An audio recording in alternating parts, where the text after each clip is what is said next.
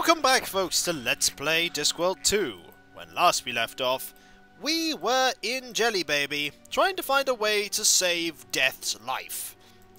The main reason we're trying to save Death's life is because Death is dying. Because the more like Death we became, the more mortal Death became. Yuri, tell me about the Fountain of Youth, will you? Hello. Alright, what about these other mystic powers? We've already done this dialogue, I think. The fabulous pyramid powers of time and space. We have the mystic men sitting in deserts, and we have cut-rate camels. Although they're not quite so mystic, but they can't half spit. Oh, really? Is that all? You want more? Then we have the Fountain of Youth. Yes, indeed, you can get a second childhood without all the dribbling and unfortunate bad type smells. Now that sounds more like it. Where might I find that? Oh, I've forgotten. When they call your people fakers, they're not joking, are they? How dare you cast aspersions on my mighty powers of, what's it called? It was on the tip of my tongue. Mine's gone blank. Memory. There is a prospector what comes through here every now and again. He goes everywhere. He's been around for centuries. You ask him if he's ever seen a greater sage than Yuri Jella. I will if I see him. Goodbye! Now, will I see him? That is the question. He must appear somewhere. Every now and again, I think he appears. I hope I'm not in the situation where he won't appear because I have accidentally, triggered him once and he'll never reappear. So where is he? Let's just go, shall we? And then we'll come back. Is he here? He is not here. How long do I need to wait for him to actually arrive?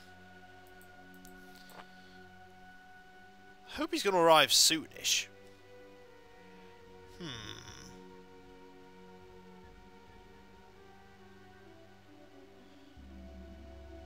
I have to just wait around, I guess, aren't I? Oh, there he is! There he is! Aha! This is the person we're looking for. And I don't think we can follow him without... Well, we'll lose him in the desert. He knows the desert and we don't. So there are two things that we must do. The first thing that we must do is look through that saddlebag. Hey, look, a canteen. I will steal this. A pair of saddlebags. Paired, of course, so you can lose twice as many articles as if you were carrying a single. And now we shall lay the trap. They are following the rotten arm. Let's put the rotten arm in the saddlebag. Very sneakily. So that now, when he comes back, we can follow where the vultures go. The vultures start following, and we follow the vultures. Where are you going?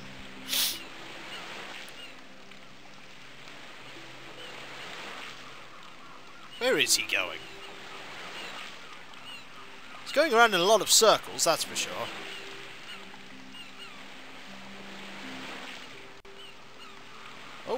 Oh, he has disappeared. Where it... Aha! Well, it'll sure make a change from bottled mineral water. It will, let's go! Let us see this Fountain of Youth. Hey, there it is. A pedestal. I've always wanted to be placed on one of these. There's lots of sand in the bottom. The water is spurting up through a little hole in the base. Can we try and drink it? I can't hold water in my bare hands, and I'll only get wet trying to get some sand.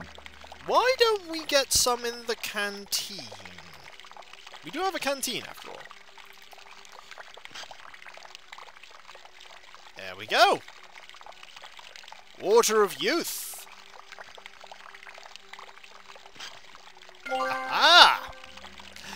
Well, would you like a second life, Rincewind? A canteen full of water from the Fountain of Youth.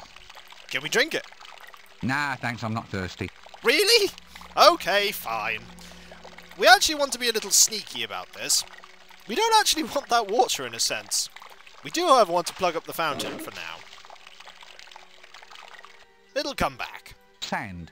Well, at least it's honest, crumbled up silica, not that Deb Polyp stuff from 4X. We need that. I need something to put it in first. What do you think we have to put it in? We have an hourglass, don't we? This should do the trick. You are basically cheating at the whole death thing, Rincewind, aren't you? Ta-da! Definitely cheating at it. Ah! It's the gratuitous 3D scene! My favourite.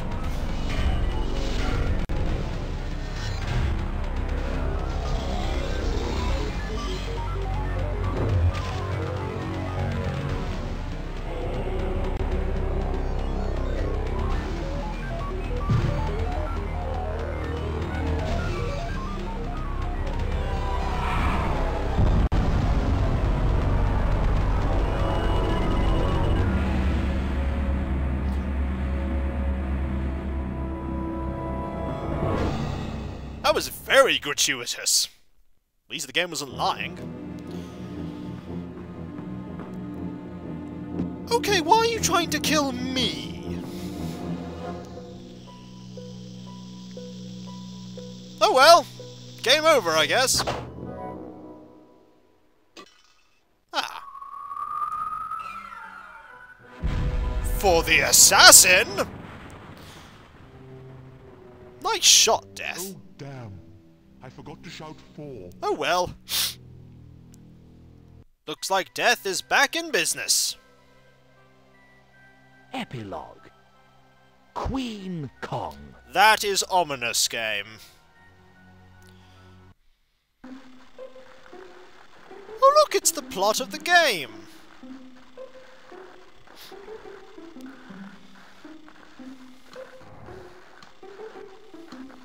Excellent.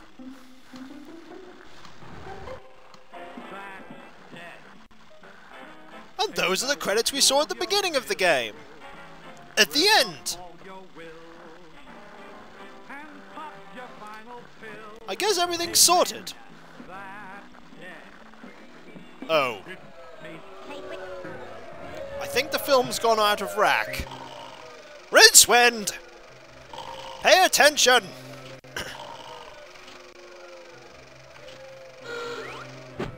Oh dear. Oh, Rincewind. There we go. Good as new. It's not good as new at all, is it? There we go. It's back. Now, how on earth could this go wrong? Okay, we're back to end, which is where it was before. And back to here again. Ah! Ooh, I say. Oh, that is good. That's how it can go wrong.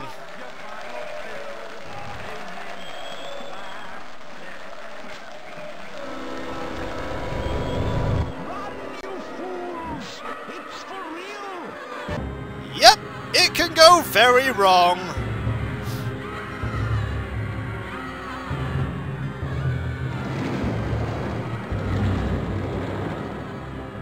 I suppose the Shades have seen worse.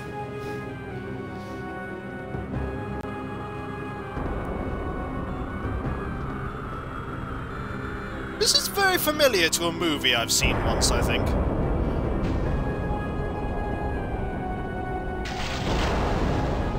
Yeah. Can't put my finger on what, though. I'm not sure whether they spent enough on the script for this movie. It seems to be all just special effects. Hmm? Is it intermission yet? I was hoping for something nice and sticky on a stick. The only thing sticky around here is this finale. Get on with it! Oh, hello. I'm here now to solve everything. Undead, but still trying. Look at that lot. Like a school of guppies at feeding time. Indeed. And it's Dibbler! My old mate Dibbler. It is my ultimate aim to convince him to sell himself off to the army for target practice. I don't think it's going to work. There is a broom, though, that we need. Aha, a broom. I've heard of the theory behind them, of course, but there's usually bylaws against apprentice wizards using them. And Granny. Now, Granny isn't the sort who suffers fools gladly. As a suffering fool myself, I'll go along with that. We need stuff from Dibbler. Bladders! Get your bladders here! We really need those, actually, annoyingly. Hello. Bladders! Get your bladders here! Only a groat apiece, and even then I'm cutting my own throat. Bladders? Are you taking the pic... Bladders? Bladders, my friend, a rustic forerunner of the more familiar rubber balloon, as enjoyed by children. This is absolutely true. Who says computers aren't educational? I've got sheep bladders, vole bladders, moose bladders. You want a bladder? I'm your man. You know, I believe you. You can do other things besides blow 'em up, you know. Oh, dozens of uses a good bladder. Although, right now, I admit I can only think of one or two. One, really.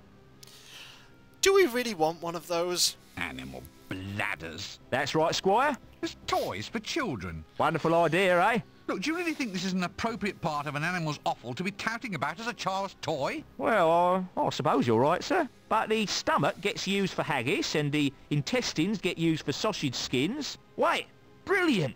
There's one bit no one ever uses. I can get hold of a pile of them right now. No, stop right there. This has gone far enough. Bladders I can almost understand, but I will not allow you to run about giving children toys made out of... Skulls, sir. What's wrong with that? I can make little drums, castanets, little money boxes. Skulls. Oh, good. Right. Well, that's okay then. You just go and sell some animal skulls later on. It'll have to be later, Squire. I'm still trying to shift all those animal colon footstools I made up yesterday. Oh dear. Now that's free enterprise. You see, that's what makes this city great. A man's free to reuse the internal organs of dangerous fauna in any way he sees fit, no matter what the health department says. We need those bladders. All right.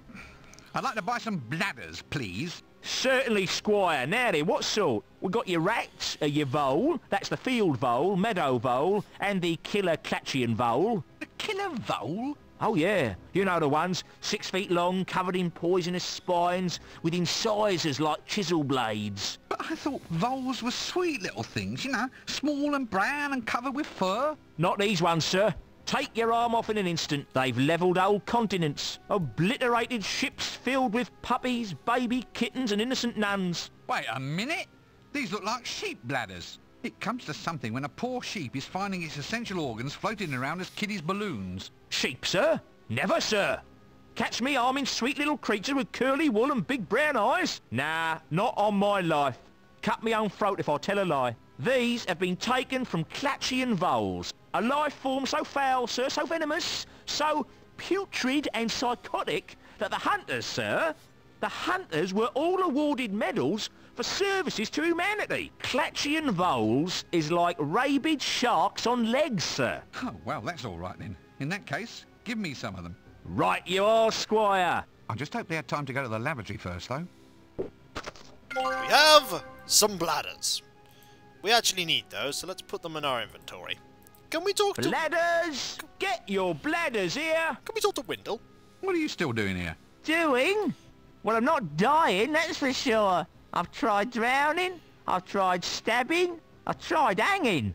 And that's an extremely boring way to spend the night hanging around. Yes, well, Then I tried poison, poison snakes, poison ivy, poison potions. Even tried me some of that deep water blowfish, but do you think I'd drop dead? Not a bit of it. I went to the worst reputed restaurant in Ankh-Morpork, and that was hard to find, let me tell you. I got a meal made by the owner's pet rat, called William. Still nothing. Can't even get a decent case of food poisoning in the town these days. In my day and age, you went in fear of your life. Every time you went into a street cafe, there was your basic food poisoning, your lead poisoning from the cooking pots, ground glass from the mixing pestles. Yes, look, I really have to go. And it bloody cost me 17 pence. 17! Just for a bit of fly-blown blowfish. For that kind of money, you'd expect them to throw in William the Rat as well. I ask you, How's a body supposed to get its last rites in this day and age? I am going to die if it's the last thing I do. It might very well be, Windle. But when we come back, folks, the dramatic conclusion of Discworld 2. And I'll catch you guys then. See you then. Later.